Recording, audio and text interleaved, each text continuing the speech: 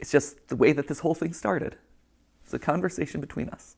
And sorry that I keep getting Dang. I'm gonna tear up here. Though to be fair, I think I'm like the only 37-year-old out there who has an unironic appreciation of skibbity toilets. Hey, me too! Maybe that's the problem. That's not a problem. Hey everyone, it's your friend Thinknoodles, and welcome back to Think Reacts. But today we're gonna be experiencing the end of an era. Matpat is officially quitting Gametheory and saying goodbye to the internet. And speaking of, this thumbnail right here broke the internet. He absolutely did with his goodbye video. I saw that his goodbye internet video, well, obviously you can see 16 million views in 6 days. It hit #1 main trending, which I'm not sure he's ever done before, which I would say is absolutely the definition of going out on top. So we're gonna watch the goodbye internet video, and then I just saw that he uploaded a Garten of Banban 6 game theory videos. We're gonna watch them both because with Matpat quitting YouTube, we started our channels around the same time. Oh, okay, well, he's got a few years on me. But still, I started in 2011, he started in 2009, and I also saw that Jordan or Captain Sparkles was quitting his main channel, and it got me thinking, don't worry, I'm still here, guys. But let's go ahead and jump in. It's not clickbait. On March 9th, I will be hosting my last theory episode, March 9th. At which point, I'll be handing off the channels to someone else. All right, I can already tell like how emotional this is for him without even watching more than 10 seconds of it. I would be in the exact same state.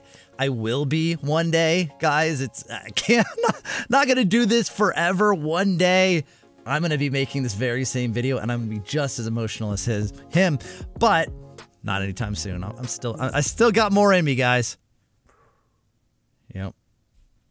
There it is. That's it. Send tweet. We're all done here. That's all you need to know, right? Oh, wow. I mean, I'd like to hear Forgive me, by the way, why. if I'm a little bit more disorganized than usual. Normally, I would want to script out something like this pretty precisely. But with an announcement like this, I wanted to bring it back to just us. There's no one else in the room. There's no teleprompters. There's no nothing. It's just the way that this whole thing started. It's a conversation between us. And sorry that I keep getting emotional about this. I'm gonna tear up here. Jeez. But it's a big deal. You know, like, if you think about it, this channel is Steph and my first child, really. Before we had Ollie, before we had Skip, Catbat, like, it was this. This was our baby. This channel has been going for 13 years. I think in total it's somewhere around like 1,200 theories, and only half of those are FNAF. Shocking. I know, we actually did stuff that wasn't FNAF related, but this has been a literal third of my life, and I'm gonna miss you. Dang. I value what we have here. I value this conversation, this openness, this relationship that we share. And I'm sad that I won't be able to see you every week. Which then I guess prompts the question of like, why? Why am I doing this now? Why am I making this announcement today? Why am I walking away from the channels? Well, to be honest, it was Tom Scott. You can blame Tom Scott.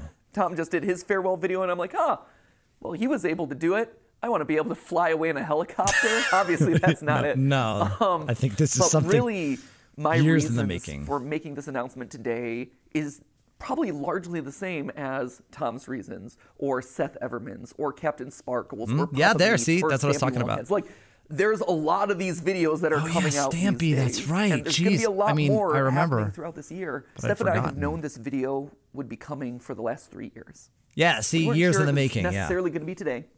We didn't know exactly when it would fall, but we knew it was going to happen eventually. That's why over the last couple of years we've been staffing up so much. That's why we partnered with a larger company to help run the channels. That's why we've been spending so much time outside of this box training up the team to make the best videos that they can. Because we knew that we couldn't do this forever. We knew that, honestly, we didn't want to do this forever. For as much as I love you, and I love overthinking things, and I love theorizing, I don't love late nights. I don't love the fact that Steph and I have been work first for over a decade. So just to go back to what he said there, well, first of all, work first, like that is YouTube. Running a successful channel, so many people think that it's really easy, like especially a gaming channel. You play a game for a little bit, you record it, you upload it, and that's it. You play for 20 minutes and upload a 20-minute video, and that's your work for the day. And it really is so much more running a successful channel. As you saw his team there, I have a similar sized team. I have probably 10 to 12 people that work for me that help me run this channel. Yet, it is always work first. Anytime anything happens, the first thing I think of is, how does that affect production? My wife, we were away this weekend, and my wife was like, hey, I was thinking we would actually just stay like 4 more days. And I'm like, I would love to, but I can't. I have videos to make, and I didn't plan for that. If we'd done it before leaving, maybe, but and that I get what he's saying. That sucks. I can't call into work and be like, hey guys, I'm staying a little longer. Can so and so cover me? That's just, that can't happen, and it wouldn't happen or couldn't happen on his channel either. Now, the other thing that he said was he loves overthinking things and theorizing and stuff. So I met, and this is like when. Not that he's dying or anything, not that he died, but he's leaving his channel. But when someone dies, they always like post a picture and they're like, yo, that's shout out to the time I met so-and-so, they were so gracious. And that's kind of what this is, but this validates what he just said. I met Matpat at a creator summit and hung out with him and actually, coincidentally, Jordan or Captain Sparkles for most of the creator summit. And during that summit, like, there's always a celebrity speaker at these. It's been Will Smith at one I went to, and I'm trying to remember the other one. But anyway, this one, and they always keep it secret. Like, oh, we don't know who it is, and everyone speculates, right? You want to know who knew? This guy.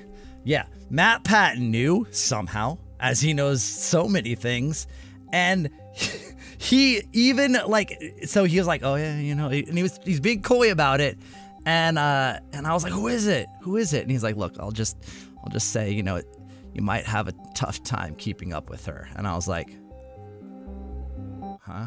What are you talking about? He's like, you'll see. And so when it came out, it was Kris Jenner, the matriarch of the Kardashian family and keeping up with the Kardashians. And this guy, man, he knew. He made it like he made it so like there was a little mystery to solve in it, and this like persona online is not just a character. Matpat is Matpat. It is genuine, and that is how he is in all aspects. Even doing game theory or celebrity theory or summit theory or YouTube theory at the Creator Summit when we're just supposed to be enjoying ourselves. This guy's still working. Where anyway, I'm sitting down at dinner with my best friend, and we're talking about business logistics, or we're talking about animatronic toes. I miss the days where I could just sit down on the couch with her and play video games, and it's not for content. Or I'm playing a game and I'm not thinking about what theories are going to come out. See, there he is with the, like, he really does think about this constantly. And I bet even when he's not working on the channel, he's still going to think about it. The internet's changing. My life has changed in the last 13 years. I mentioned Dolly before.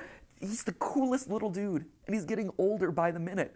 And I watch him, and he has so much fun, and he is so much smarter than I was when I was his age. He also probably knows the FNAF lore better than I do, which is a problem that I should probably address at some point. But honestly, I want to be able to spend more time with him.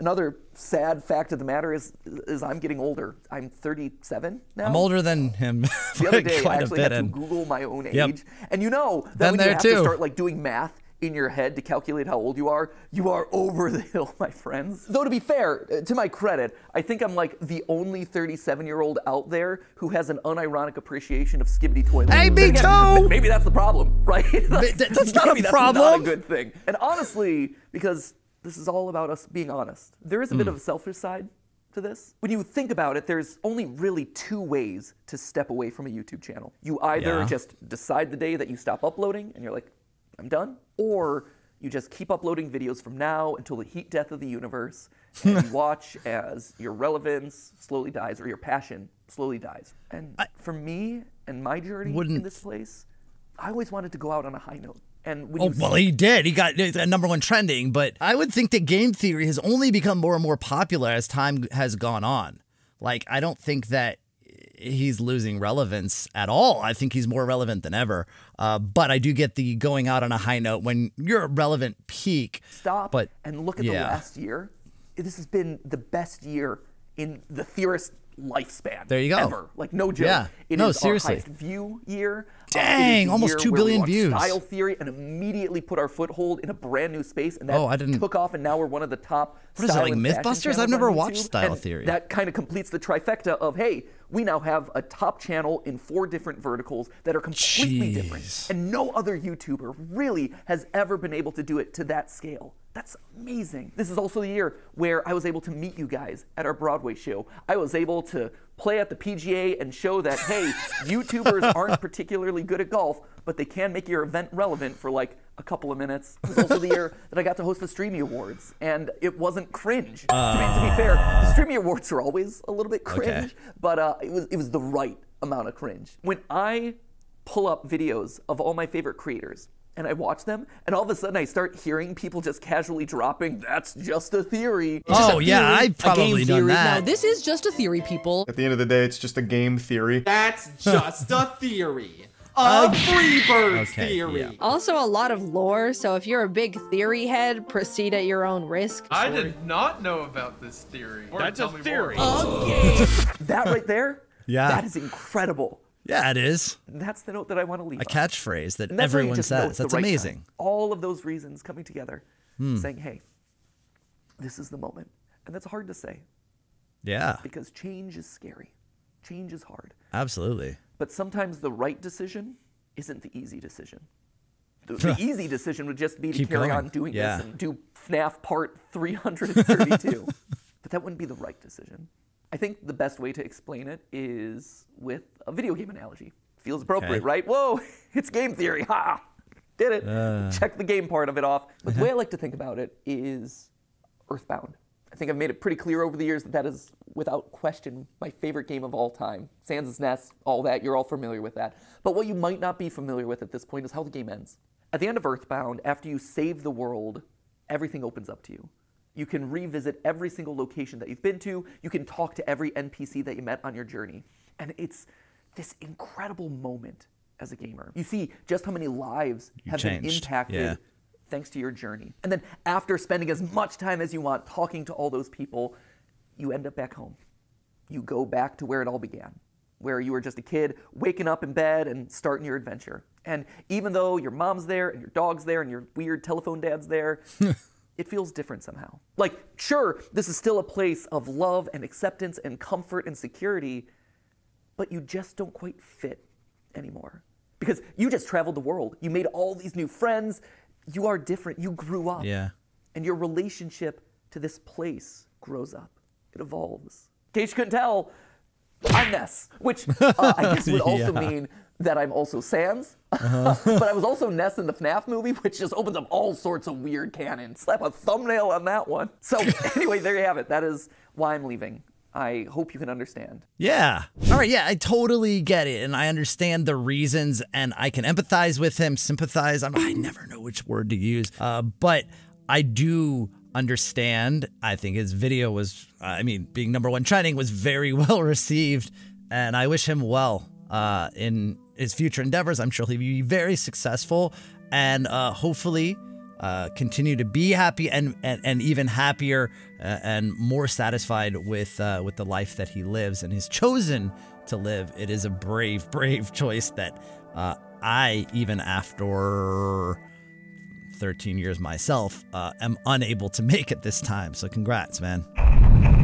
Oh, look at this. Yep, 9 theories remain. Okay. 9, obviously that's 9 theories with Matpat as the host before they move it on to someone else. And look at that, 41 on trending. Wow. They got Garten of Banban 6, 41 on trending. GG's. All right, let's see what you got. 18 minutes is Yep, a lot friends, of you're not theory seeing for things. game. The first Garten video of I'm doing Banban. is my final round of host on this channel. Yeah. It's on Garten of effing Banban. What sort of darkest timeline are we operating off of here? No, stop it. No, if I have 9 theories left before I hand things Wait, over you're to not Tom, doing it? we are bringing back the classic intro. Oh, dang. Look at this.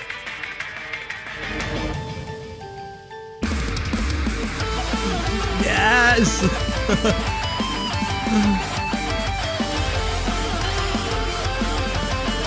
See, but you know what's interesting about this? It's allowing him, I mean, with this announcement. That's the stuff. Hello, Internet. Welcome to be more Gametheory, creative. where in just a You couple know, of I weeks, love that. I'm going to be unburdened of Banban. Sorry, Tom, this one's your problem now. Yep, I should have seen this coming. Though to be fair, Banban Oh, is nice. kind of He's working all of them our in. problem. At this Dude, point, smart. it's kind of inescapable. It exploded onto the scene in such a big way last year that it was labeled as one of YouTube's top 10 trends of 2023. Was it Right really? alongside Peaches from the Mario movie, Zelda Tears of the Kingdom, kidding. and Grimace Shake. I did not realize that. You just got the month wrong. Not okay. This is from a different month. Okay, the answer for this round is Garten of Banban. And yet, here we stand. At the 1-year anniversary of the first Garten of I Banban didn't game realize with the that. latest installment just released. How I guess did we're just they gonna manage talk about that? it until Poppy comes out, which will probably be a lot better. After what feels like an eternity for this franchise, let me check my notes. 3 months. 4 months. The Yeah. 5th installment of this game series dropped, naturally And it's titled number Garten 7. Banban 6. 6, And yeah, and relative then- to the rest of the series, episode 6 is pretty tame. Episode 4 ended with a jester named Bitter Giggle making Queen Yep. Bouncelia laugh, causing her giant kangaroo pouch to erupt into a sky beam which released the Naughty Ones. Episode 6 deals with the fallout of all those words I just said, where we have to face the leader of the Naughty This is Ones, so, Sir like, Dadadoo, using his mind control sarcastic. powers to take over the other mascots of the kindergarten. Oh, and we also get hit by a bus several times. Wasn't this a game about looking for our lost kid in a kindergarten? Whatever happened to that? But here's kind the of thing. forgot, For as much but as yeah. I joke about this game being lol so random, the Euphoric brothers are smart. As we talked about in a previous Yeah, they theory, are. skipping the 5th installment was actually a big brain move on their part in both the marketing and storytelling departments. Okay. And it showed me that there's actual thought and attention put into the way that this thing is being I don't structured. And it was doubt that that it is, realization but that got me to go back why and do you think it's rethink a all good the idea? insane things that this game throws at I us. still And can't of figure out all the why ridiculous, it's a over the big brain top, move. what the heck were they thinking moments in this game? None can compare to the dream sequences that we've been getting since chapter 3. Choo choo, Charles. I was dying too. Charles!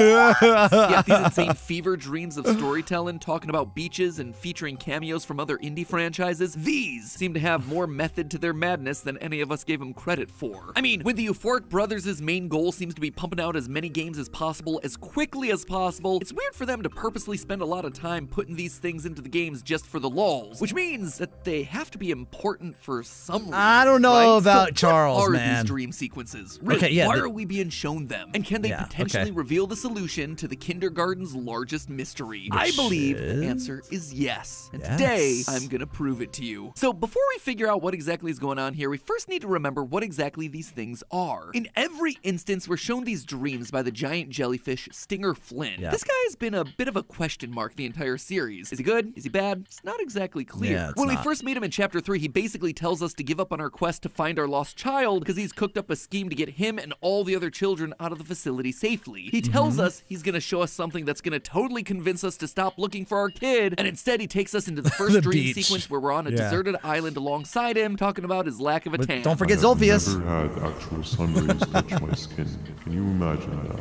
And I yearn for the day that they finally do. He then goes on to complain about his hyperintelligence and talk about how he yearns to be just a normal jellyfish. Sorry, what does any of this have to do with my missing kid? Before we leave, though, he does make one thing clear. Of course, none of this is real, but it all could be. Okay, Well, it's so a dream. let's interpret what's going on with this first dream. Okay. This place, this beach, it isn't real. It's where he wishes to be and where he was destined to be when he was just a bunch of jellyfish DNA. That right there Well, might seem obvious, but yeah. I don't know, I man. mean, I you don't end up expect on the anyone beach, to but retain you'd be lore dead information about this as a game, let alone jellyfish, but- symbolically dissect what the glowing orange monotone jellyfish is saying during his underground dream sequence monologue as a giant sock puppet looms in the distance. This is the first Giant dream, sock and it's showing puppet. us what freedom looks like to Flynn. Besides him saying that he wants to escape and then showing showing us the beach that he wants to be real, we also see him standing next to a car. The car has always been a representation of freedom, especially when you're talking about kids. Finally getting to drive yourself wherever you wanted, whenever you wanted, unrestrained by parents. A car equals freedom. And Stinger Flynn, in his dream, drove himself to this beach. He wants to take control of his destiny and find his personal freedom. Easy. Nothing too difficult to parse in this one. Still not entirely sure how it applies to my missing kid, but we'll move on. In future dreams, Stinger Flynn isn't the only one who's trying to escape. For the second dream, we've got Banban, Opila Bird, Nab Nab, and Captain Fiddles all alongside him going through the desert, you know, this is Garten Banban 6, but I get it. We're going back. For this whole kindergarten facility, right? A barren wasteland with no real sense of direction, and most importantly, no end in sight. It's also worth noting in this one that Stinger Flynn is the only one to truly be aware of the freedom that could await them. So, Stinger,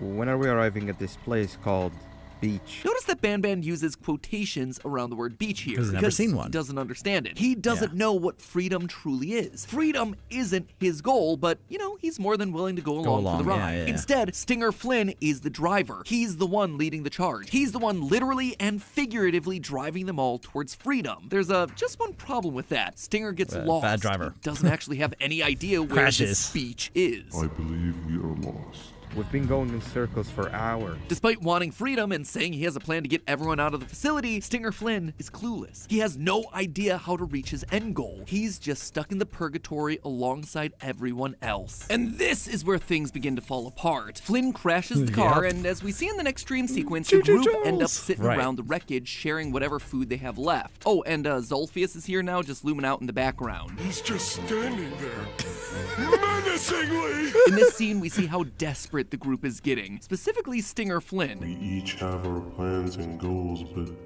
at the end of the day, it doesn't really matter. He's basically ready to give up, until a surprise guest shows up. Choo-choo Charles! And while the Charles cameo itself feels unbelievably random, the actions that the other characters take, they don't. Stinger decides to capture a rescued Banban. Nab Nab, meanwhile, confronts the train head-on to protect everyone. This is actually a series of events that we see repeat again in the dream sequence from Chapter 6. We see the crew all waiting for a bus to take them to the beach, only for Captain Fiddles to be kidnapped by a different bus. Nab Nab tries to go after him and is hit by a third bus, leaving the rest of the gang stranded, only for us to then be hit by a fourth bus. What's important to note in this bizarre sequence is Nab Nab's actions. In both dreams, he runs in and tries to protect the other mascots. And what do we see at the end of Chapter 6? Banban that is trouble right. At the hands of Sir Dadadoo and Nab Nab stepping in to protect them all. Man, he goes wild. He stepped in. If I'm being thorough, I would say that he was injected with the chemical Jivanium and yeeted away, at which point he transforms into a giant Dark Souls boss and tears the naughty ones away, only to then lose and fall under the group mind control spell. So really, all of that is what we saw in the dream sequence coming true. Nab Nab stepping in to help, but ultimately getting hurt in the process. And you see, this is where the pieces started to click into place for me. If Nab Nab's fate from the dream came true, what other clues can we get from these things? Well, throughout the game, we've been collecting case reports full of lore that tells us about the experiments done to create these living mascots. Almost all of them end up with a very specific goal in mind. Is the subject ready for presentation? Always no. This presentation isn't a presentation for stockholders or investors, rather it's a presentation to parents and children. The fateful Bring a Friend Day, where the kindergarten ball pit collapses into the depths under the weight of the visitors. Most cases that we read about have been deemed not ready for presentation. However, there's one experiment that was considered enough of a success to I don't remember this. Parents. The child Captain monkey. Fiddles, the one who was stolen into the bus. These dreams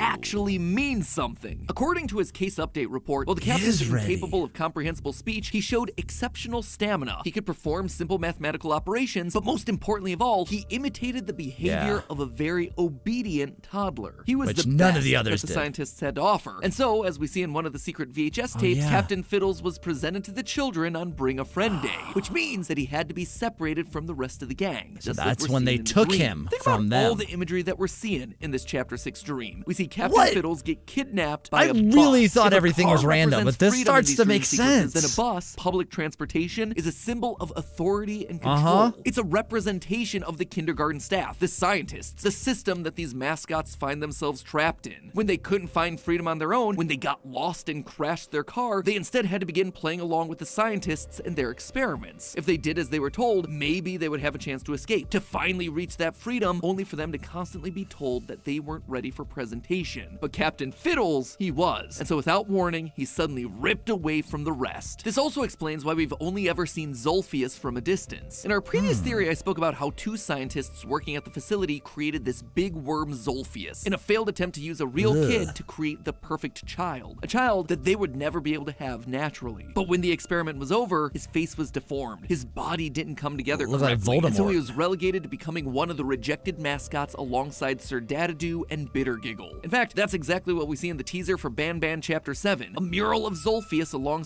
these weird hybrid reject characters. These are the ones that are marked as permanently not ready for presentation. The ones that we learn through a note in Chapter 6 are planning a rebellion against the scientists. But Zolphius is in that first dream sequence with Stinger Flynn. Apparently all he wants is freedom, to be with other children, to be accepted, but he knows that he can't be. He is the reject, and so he just keeps his distance, watching and hoping that maybe he can follow him to freedom, but never really feeling comfortable enough to really get to know anyone else. So the big question now is, why is Stinger Flynn showing us this? And also, why do we just get hit by a bus? Well, remember, in the game, we're playing as a parent that's trying to recover our lost child. And yet, at every turn, Stinger Flynn is quick to remind us that we're making a bad decision, that we should probably And he's going to take care of it, I wanted to let you know that this is all happening because of you.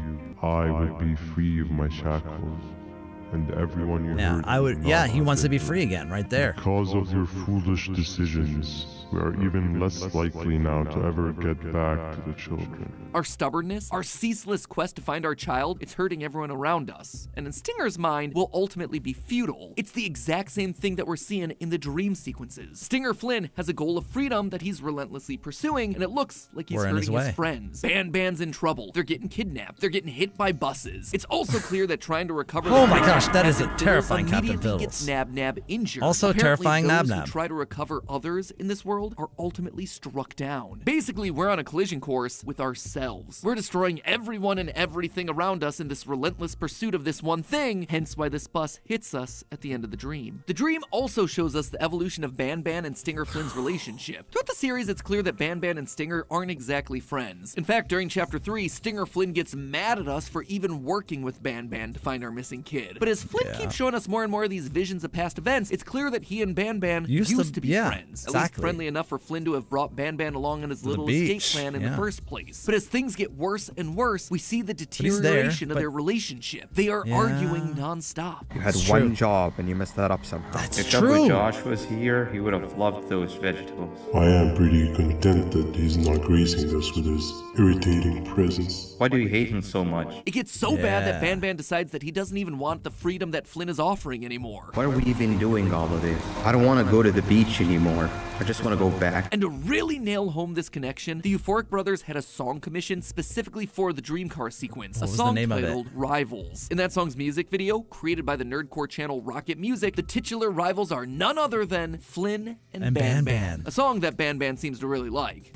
That's what I'm talking about. The lyrics in the song seem to be pointing at the moment that their relationship truly began to fall apart. In it, we have lyrics like, "Don't tell me I got time for an eye, don't take another life from me." Considering the song is from the perspective of Banban, it would seem that Stinger Flynn took a life from him. But what life is that? What could that be meaning? Well, it's important to remember that most of the monsters in this game are a mix of human genome and Givanium. For Banban, we know his human genome came from Dr. Uthman Adam, the head researcher at Banban's kindergarten. This is also the scientist who, alongside Dr. Weverly Mason, tried to create the child that they would never be able to have, only for it to turn into a monster. Meanwhile, Stinger Flynn, we still don't know much about, honestly. We don't know who his human genome donor was. We don't know what they did. What we do know is that according to this little kid drawing found in Chapter 2, Stinger helped to save kids from a rampaging Banban on the loose during Bring Your Friend Day. So really, this line about stolen lives can boil down to one of three things. One, Stinger Flynn was the human who put Uthman Adams' genome into Banban in the first place, stealing his human life, and he's mad about it. Option 2 is that Stinger stole or harmed the child that Uthman created, and then there's option number 3. On Bring a Friend Day, we know Banban went on a rampage. We also see hints of this in Chapter 5's preview images. Maybe Stinger, by saving that group of kids for his own unclear and suspicious motivations, literally took those lives away from Banban. Regardless of the reason, I suspect that the next few chapters are going to give us some more Wait, Garten Banban. Hey, wait. Does he know something we don't? What's this?